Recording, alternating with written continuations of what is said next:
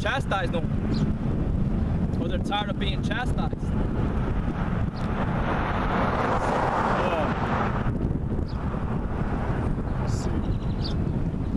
I started 2nd Ezra chapter 9 verse 7. And everyone that shall be saved and shall be able to escape by his works and by faith whereby ye have believed shall be preserved from the said perils, and shall see my salvation in my land and within my borders, for I have sanctified them for me from the beginning. Then shall they be the elect of Israel, but the rest were blinded, the 2/3 of Israel. But then shall they be in pitiful case, which now have abused my ways, and they that have cast them away despitefully shall dwell in torments. For such as in our life have received benefits and have not known me. Right, they didn't care to really know the Lord. Like, you got some of these 2/3 that come up here and they're saying that they love the Lord. Okay, well, if you love the Lord, what does the Lord look like? Well, it don't matter what he looks like. That's the response. But wait, the scriptures say, tell us, it gives a description of what he looks like, and then we break it down to him. And what is the response? Well, it doesn't matter. He can be whatever color or whatever. It still don't matter, right?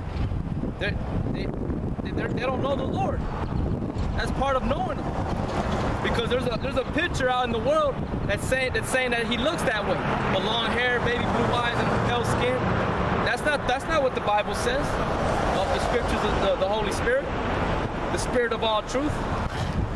They don't know him. But for such as in our life have received benefits and have not known me, and they that have loathed my law, they despise his law. That's another one, because that's part of knowing him. That's the beginning of fearing him. The beginning of knowledge is the fear of the Lord. So how do you fear the Lord?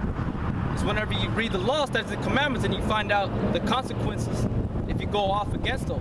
You go off those.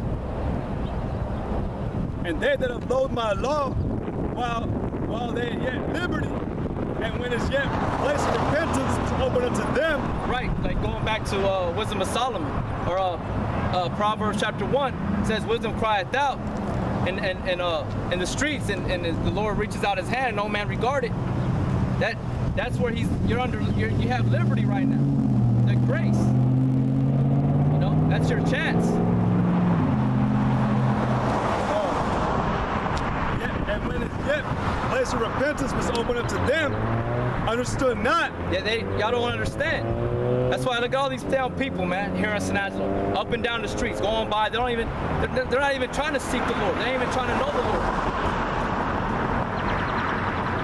That's why the Lord says, many are called, but few chosen. And the Lord only deals with the small group of, he deals with small numbers.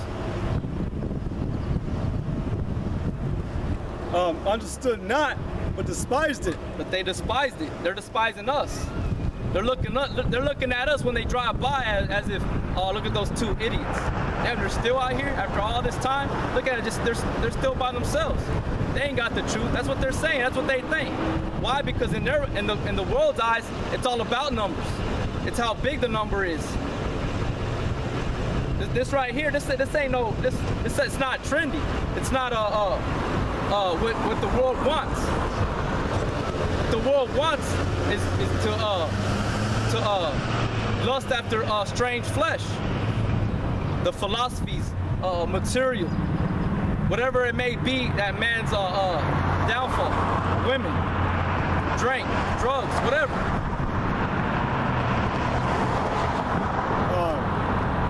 But they understood not, but despised it.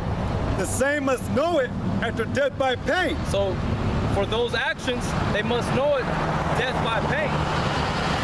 And like we say, you don't have to believe us. You know what I'm saying? But when that day comes, then that's when you're gonna know. That's what the scriptures say in Ezekiel. Surely now you knew that a prophet had been among you. And really it was Yahweh Shai the whole time telling you. Because we're just men, we're just vessels. We're like mediums being used, hoping that we're going to be delivered though. That's before we put faith in His word and those promises He told He told Peter. Well, what do we give for forsaking all that we forsook? He said you're gonna get what is it, 100-fold? Yep. You're gonna get more, and you can go to the book of Job and find out what Job received for enduring to the end. Really, man, just to put it out there, because I've been thinking hard about it lately, because all the brothers are always pushing it out, man. We don't deserve nothing for what we've done, because I was thinking about that scripture in Luke when it was talking about that master who had those servants that were out in the field, and when they came in, pretty much the servant was having a little hissy fit because he wanted a rest or something. But Yahushua was telling that parable, but he goes, he was explaining that the master didn't have to do nothing for that man, because that servant was doing what he was supposed to do. He had to take care of the master first, and then he could eat after he was done feeding his master. But that man, that servant, he was like, don't I get a thank you or something? Pretty much. That's what he wanted. He wanted some kind of type of reward to show that, like, hey, I've been busting my ass, But really, man, he wasn't doing nothing. He was doing his job, which is what we're doing. And but it just shows how merciful the Most High is. Like, you get a reward if you strive for the masteries. Like, the Most High, you don't have to give us a reward, man. You can just be like, all right, all right, you did what you're supposed to do in America. All right, time to go to the next kingdom. All right, This is Romans 3:10. As it is written, there is none righteous, no, not one. There is none that understandeth, there is none that seeketh after God. They are all gone out of the way. They are together become unprofitable. There is none that doeth good, no, not one. Right, and that goes to everybody, any human being. Because if you keep on reading further down, it says, all men are falling short of the glory of the Most High. And even if you go into Isaiah, it even tells you right there that our righteousness is as filthy rags.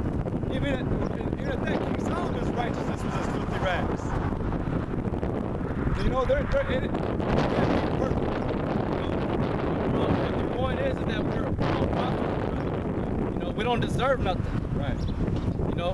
Be used. But just hope that the Lord sees you and that He's going to use you and save you, deliver you. Right. Because the Spirit is what comes into us. We're basically being possessed, taken over to do what we do. It's through the will of Him. Going to Philippians 2:13, I believe, it says, it's through the will of Him that we have this power. And we do it. We do His bidding. Not because of us.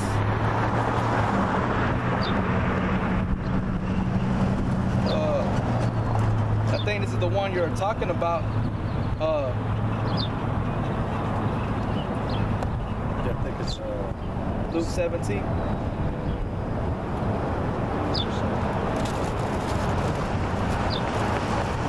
That's where it tells you too, like you're unprofitable. Yeah. You want me to read it? I'll read it. This is Luke 17:7.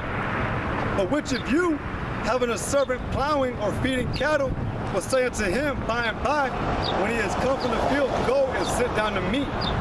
And will not rather say to him, make ready wherewith thou mayest sup, and gird thyself and serve me, till I have eaten and drunken, and afterward thou shalt eat and drink? Doth he think that servant because he did the things that were commanded him? I trow not. And I trow not means I believe not. So likewise ye, when ye shall have done all those things which are commanded you, say, we are unprofitable servants, we have done that which was our duty to do. Right, that's the kind of attitude we're supposed to have. We're unprofitable. We don't deserve nothing. We're just hoping that we be delivered. Hope. We're not saying, oh, we know we're gonna be saved like the 2/3. They come up here and they say that they know they're gonna be saved. And that's why, man, another thing, really this is all for the, who do we gotta give glory to in the beginning all the time? Yahweh Shem Yahushua. It's all about Yahweh Shem Yahushua. It didn't say it's about Yahuwah, Yabatazah, Adon Shabala, all your other brothers. It's not about us. Because that's why, and another thing, that's why too, you can be always say, like, we're unprofitable servants, because he's using us to always continue to glorify him. That's why Israel's going to be there forever and ever, because he's going to have that his creature doing what? Continually glorifying him. That's what they're doing up in the heavens right now, glorifying the Most High. Holy, holy, our Lord. You know, it's because that's what we're going to be doing, man. And like I always say, should we not, as man who is vanity, should we not, since we're being given the gift of immortality, should we not give that, you know, that little bit of glorification to the Most High forever, which is forever, for letting us have these exceeding abundant riches? You know, like, think about it. But it just shows the beauty and the power, the mercy, the incredible mercy of the Most High, the love that He's got for our people. You know? But it's just putting out there that everything that's happening, man, is for the glory for the Most High. And that us, like you're saying, we're just doing what we're commanded, man. You know, like they give examples in the Bible, like, we can't fight against the Lord whenever it's meant for us to come out here. So that's what I was just saying, you know? But we're all unprofitable servants. I'm nothing, this brother, he's nothing, and all the brothers, y'all were nothing, you know? And we gotta maintain that mentality and that humbleness, because if you get proud, man, I have a good example, this brother can remember it too. We had this Negro woman come on one time, and she had a little good lump of knowledge. But we asked her, where did you find this knowledge from? Because before she came up, she actually pretty much screeched her tires, and she made a little bitch on us. And she goes, I found y'all, I finally found y'all. Y'all are the ones with the sign. So I didn't know, and she started crying and everything. You know, it was showing. But then we asked her in the middle of the conversation, where did you find this knowledge from? How do you know about us? And she said, I got it from my own understanding. And we ain't never seen that woman no more again. But we know she likes to hang out down the park over here. Just to show, man, if you don't give the glory to the Most High, man, she's gonna take it from you like that, man. And messing with this knowledge, if you get the true understanding and you mess with it, the Most High's gonna take you out. Because you don't want to give glory to Him. You want to be called a rabbi.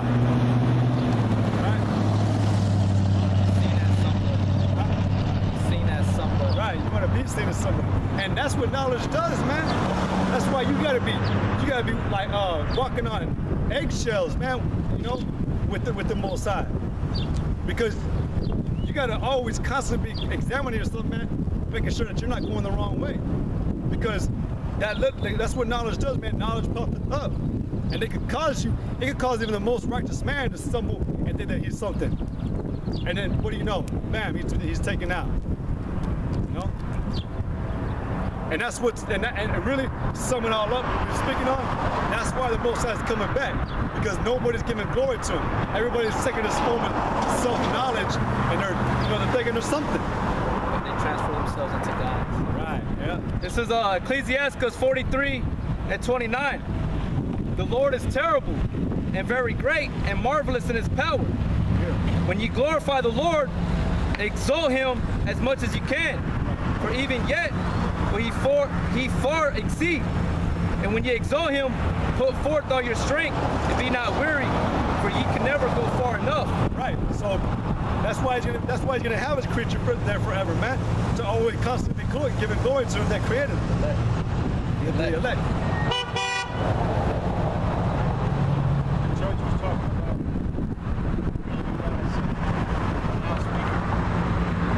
We use our voices. What was that again? Oh, the church was talking about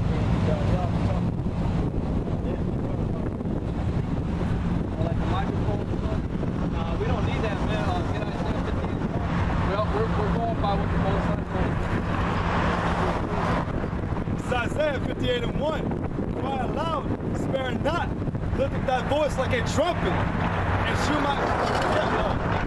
lift up thy voice like a trumpet, and shew my people their transgression, and the house of Jacob their sins. Right, so that's what the Most High said, to use our voices.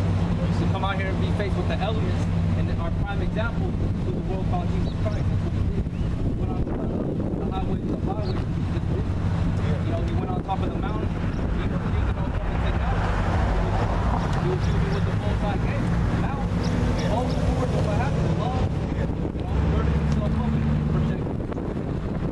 We don't need none of that.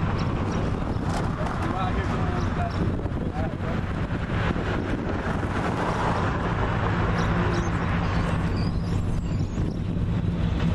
Right, we're going back to what I read, Ecclesiastes 43 and 30.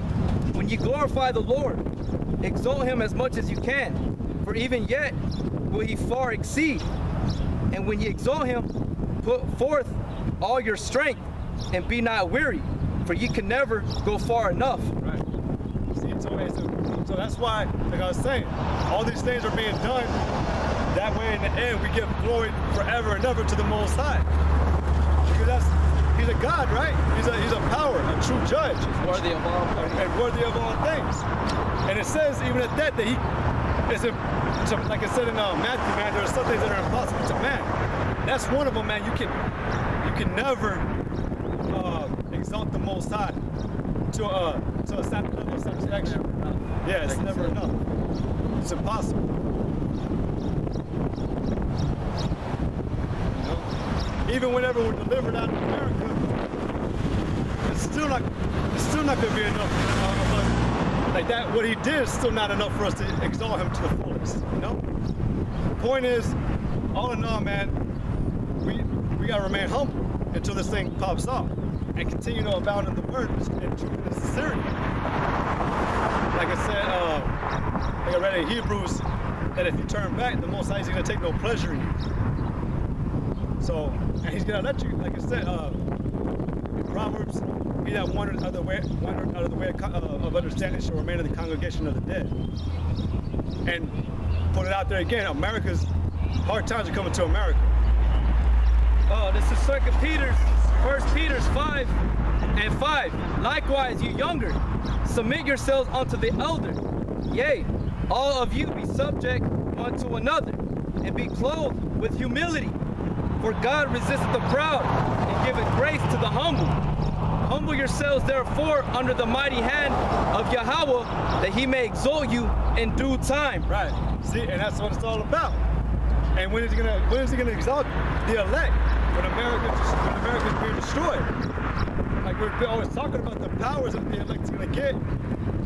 That's gonna be a self-glorifying thing right there. Whoever heard of a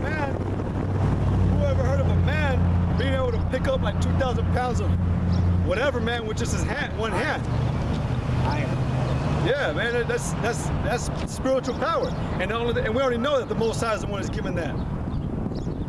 Whoever heard of a man being able to be hit with a bunch of bullets and he don't die, and they don't even break his skin, don't even give him a scratch, you know?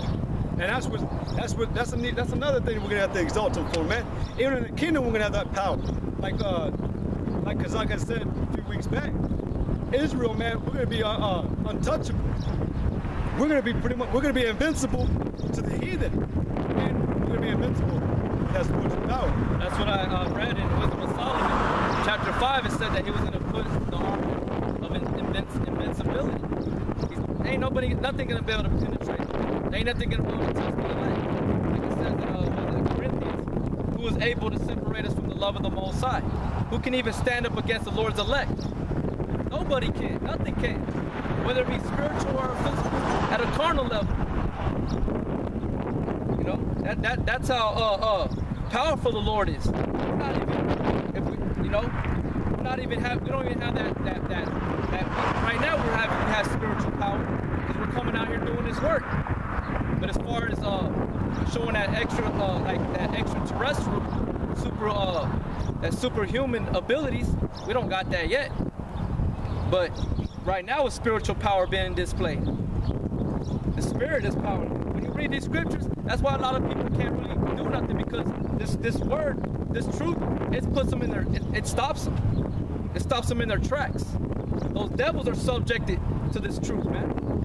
Even the scriptures say, even the devils fear and tremble. So a man can have his mind set up to do something against the elect, but the Lord's like, nah, I'll let you get to the point where you walk up to him, but you ain't gonna fulfill what you wanted to do. That's where the Most High works. This truth will stop them. They'll come up here, they may see us from a distance, be like, oh, they're punks. You know, they're nobodies. I mean, we're nobodies, but in his mind, he's somebody.